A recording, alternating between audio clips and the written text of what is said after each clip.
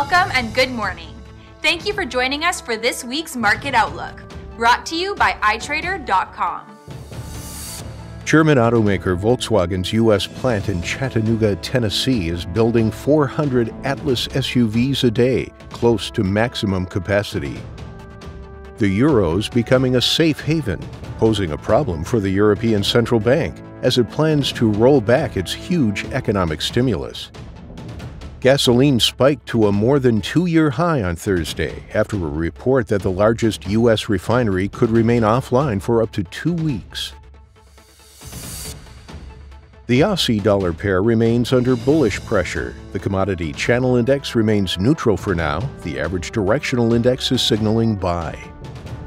The dollar-yen pair is showing some bullish momentum. The commodity channel index is signaling buy. Stochastic is indicating an ever-growing bullish momentum.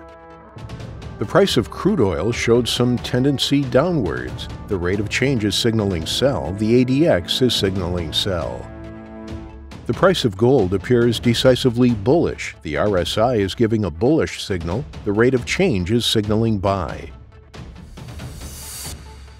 The U.S. factory orders will be released on Tuesday at 1400 GMT. The Eurozone's gross domestic product Tuesday at 900 GMT. The Japanese coincident index Thursday at 500 GMT. The Eurozone's ECB interest rate decision Thursday at 1145 GMT. The German trade balance Friday at 600 GMT. And the U.S. Baker Hughes U.S. oil rig count Friday at 1700 GMT. Thank you for joining us for Sunday's Market Outlook. On behalf of all of us here at iTrader, we wish you a productive trading day.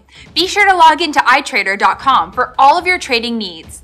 Your personal account manager is ready to answer all of your questions.